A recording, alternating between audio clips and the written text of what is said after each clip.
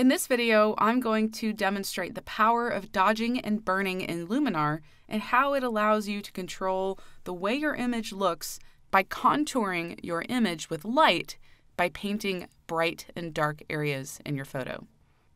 Dodging and burning is derived from the darkroom days when you were able to make areas darker or brighter by controlling how much light was hitting the photographic paper.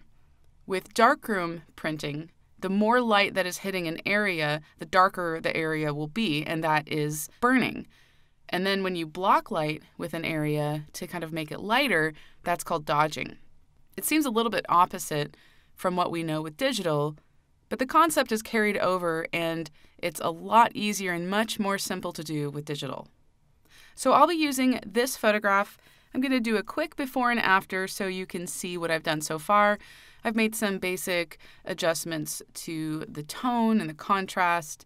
I even enhanced the color a little bit, but not too much. And I can really see that this photo can benefit from some dodging and burning. When I'm working on a photo that has a very distinct pathway, such as this image, dodging and burning is almost always a go-to. I really like to highlight those paths. It kind of draws the viewer's eyes and helps them kind of look down that path a little bit more. So let's go ahead and jump right into it. Right now I'm in the edit view and I have the professional category active, and then I selected dodge and burn.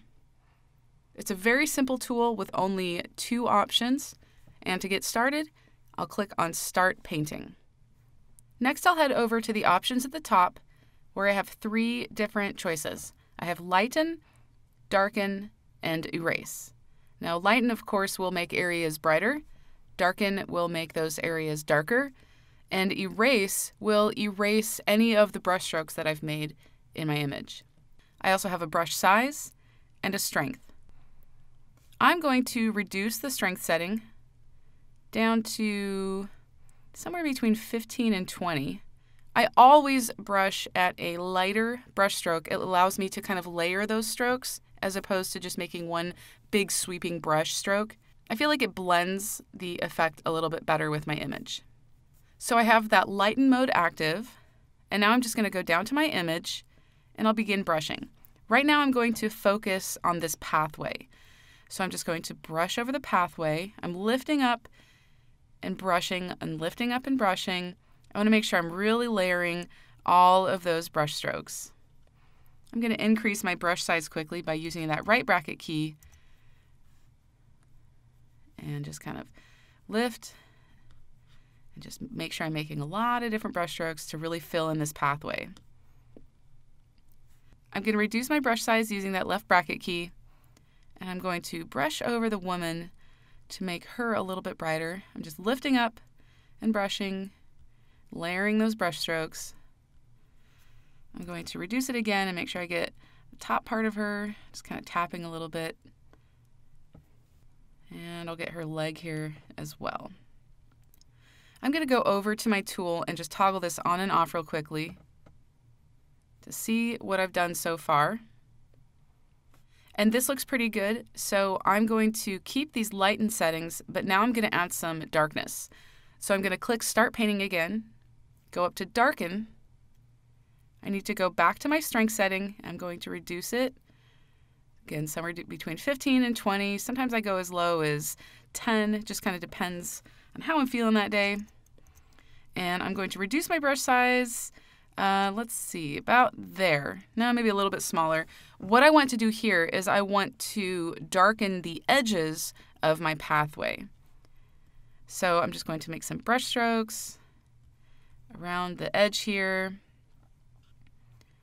It looks pretty intense as I'm doing it, but once I lift it up and kind of look away from my screen and then look back, those changes are not as noticeable. I'd also like to darken some other areas in my image. I have a lot of empty space on the left, which I feel adds to the photo, but it's a little bit too bright. I definitely want the focus of the image to be on that pathway and to that woman. So I'm going to move my cursor over to that side.